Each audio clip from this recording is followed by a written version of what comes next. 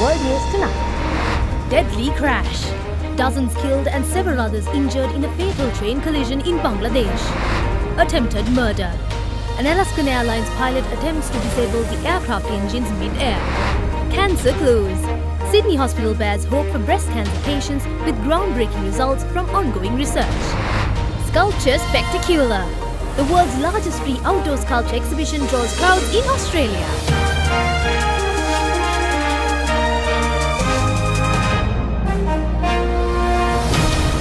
This is Ada Derana World News Tonight. Reporting from Colombo, here is Sanuvi Mudanayaka. A very good evening and thank you for joining us on World News. We begin tonight as tragedy struck Bangladesh.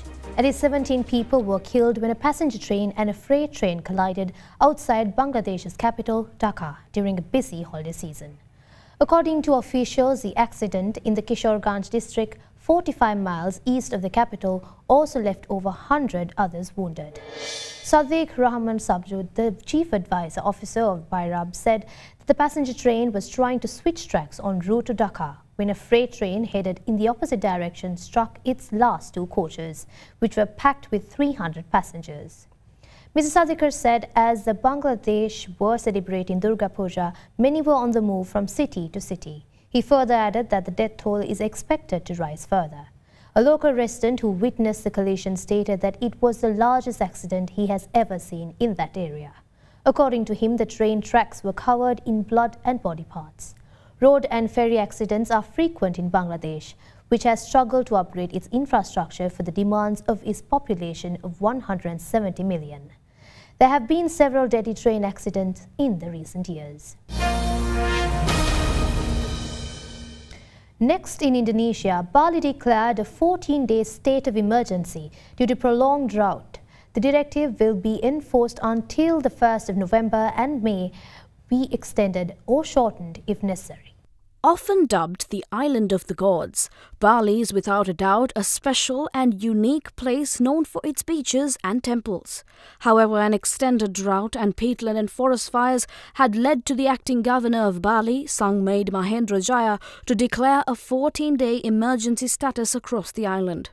The directive, which was implemented on October 19th, will be enforced until November 1st and may be extended or shortened if necessary. This decision was made after Bali experienced extreme weather from July to October, resulting in 113 villages facing a water crisis and 10 areas, including the capital city of Bali, Denpasar, suffering from fires. In fact, in 3 regions across the island, there has been no rainfall for 94 consecutive days.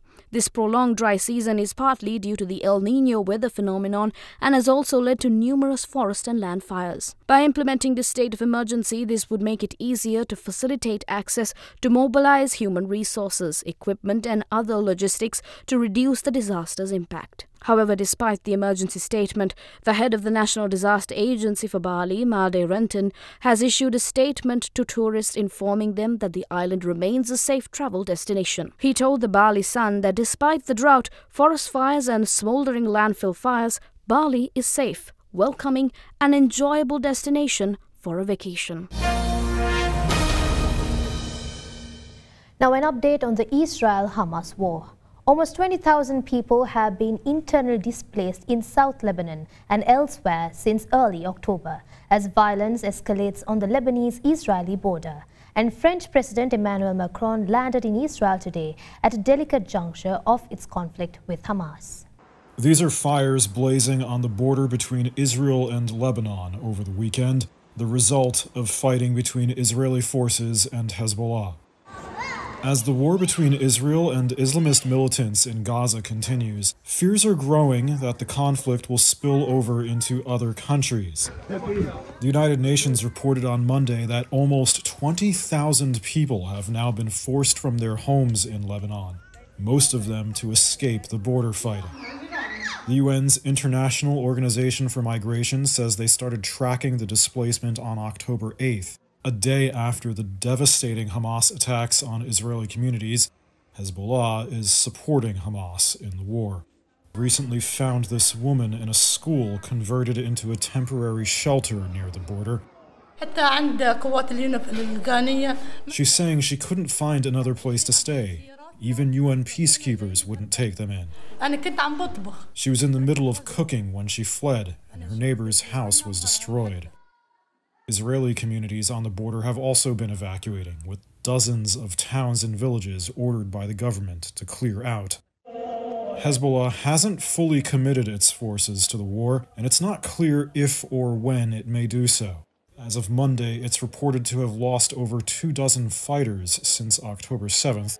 Israeli Prime Minister Benjamin Netanyahu has warned that if Hezbollah did open up a second front to the conflict, that it would bring unimaginable devastation to Lebanon.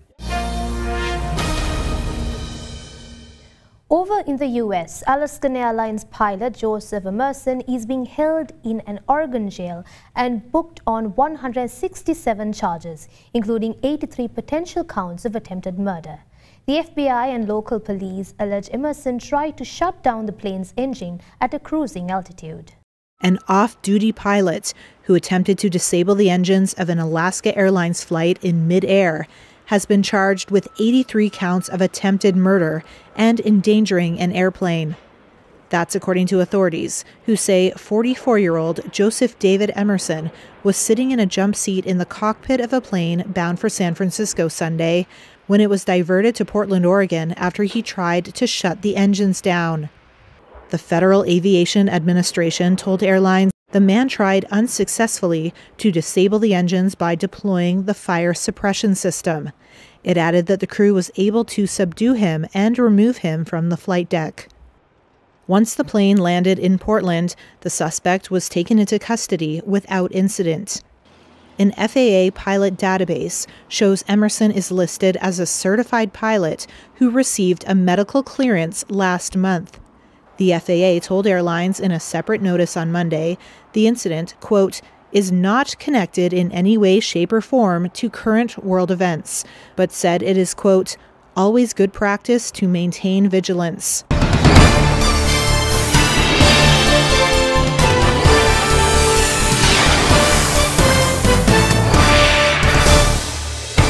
Tonight's Road to the White House now, where we bring you the latest U.S. election updates.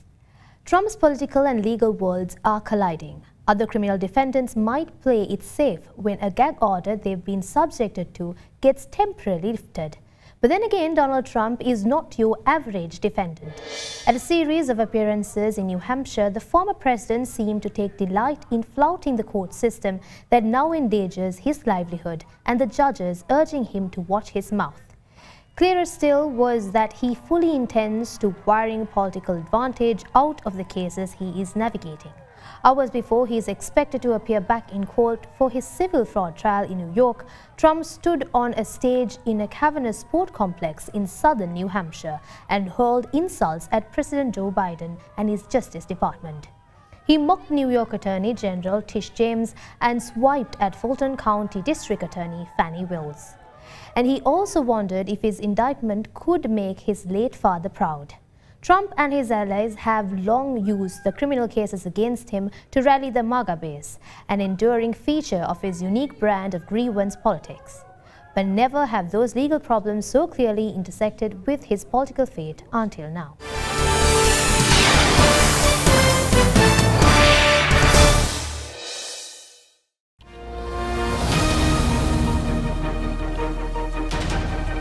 Welcome back.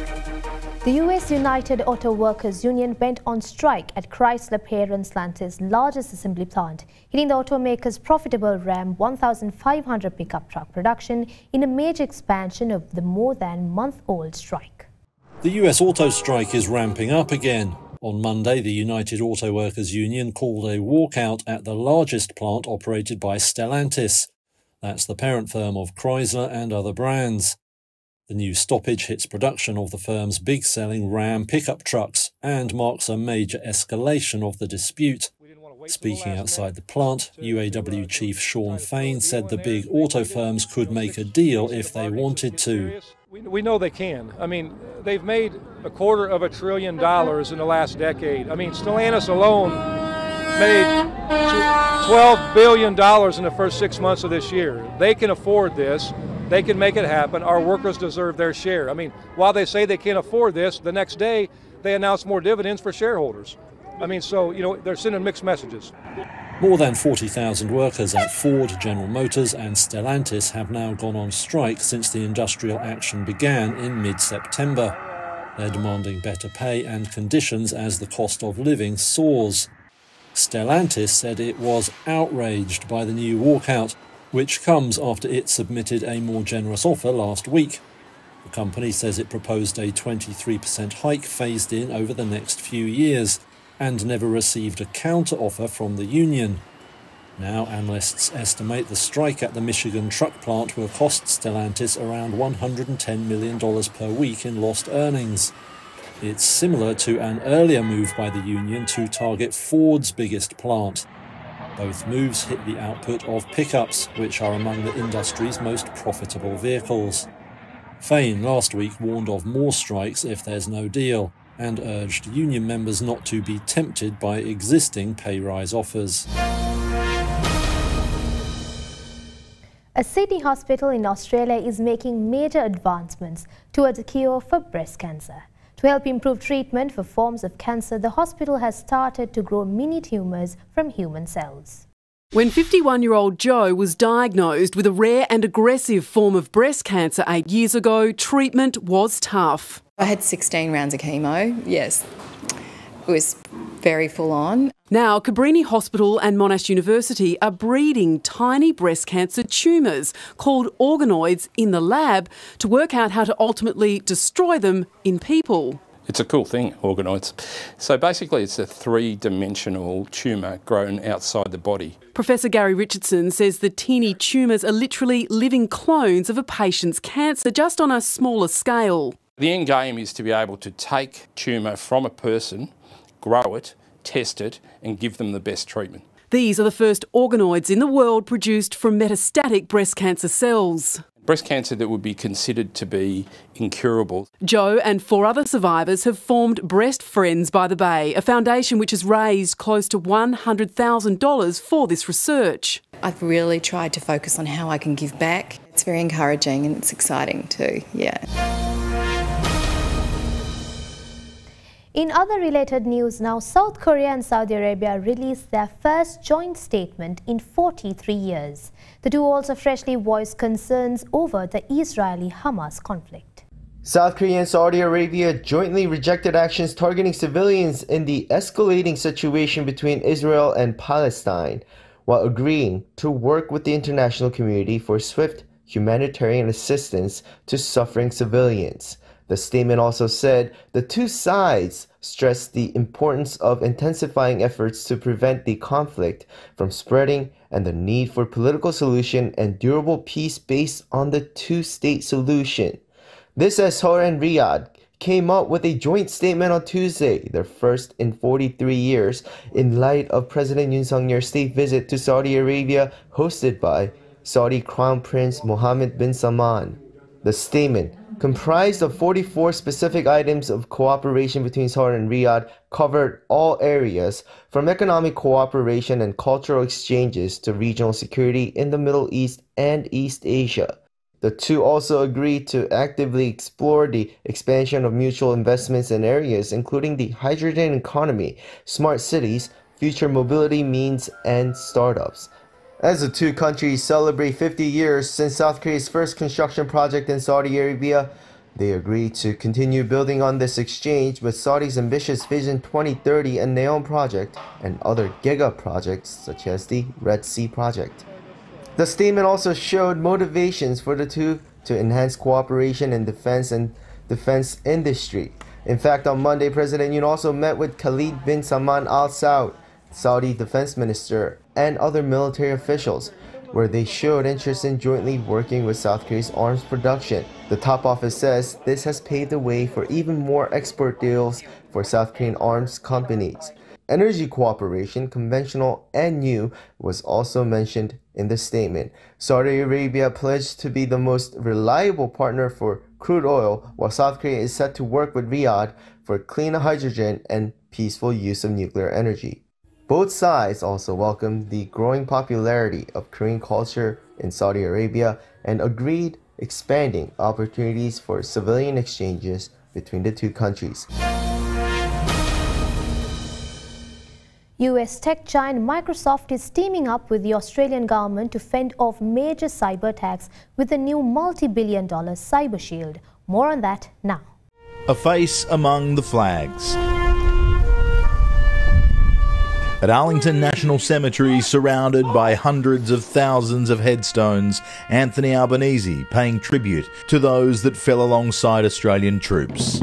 Tonight, the focus is on wars still to come. My visit is focusing on building an alliance for the future. Microsoft tonight announcing a $5 billion partnership, including developing artificial intelligence and the establishment of Australia's first cyber shield alongside the Australian Signals Directorate. This new initiative really now allows us to turbocharge our capability to protect all Australians better than we ever have before. Strengthening our digital infrastructure and protecting Australians from growing cyber threats. We're getting ahead. We're getting some competitive advantage. I think in many ways AI will probably be as important to the future of the world as inventions like the printing press or electricity. And at a campus in Sydney's West, these technologies of the future are being taught today. Microsoft's investment will help deliver and develop the digital tradies that are needed now and well into the future in Australia. To really take advantage of it, we need to have the skilled workers and the pipeline of skilled workers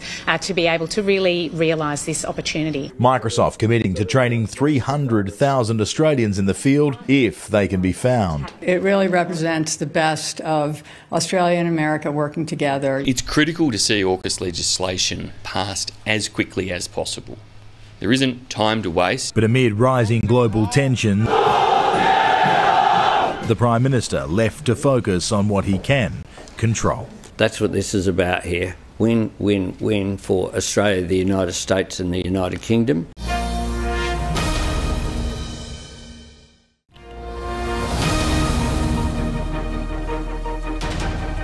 Welcome back.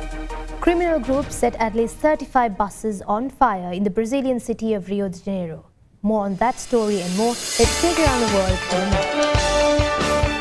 The Bolivian city of Santa Cruz issued a red sanitary alert and cancelled school after wildfires across the region caused heavy pollution. Criminal groups set at least 35 buses on fire in the Brazilian city of Rio de Janeiro after police killed a crime boss in an operation. Sweet Boy Bobby, the world's oldest dog, has died at the age of 31 years and 165 days. Human faces sculpted into stone up to 2,000 years ago have appeared on a rocky outcropping on the Amazon River. 9 Republicans are officially running for speaker after almost 3 weeks without a leader in the House.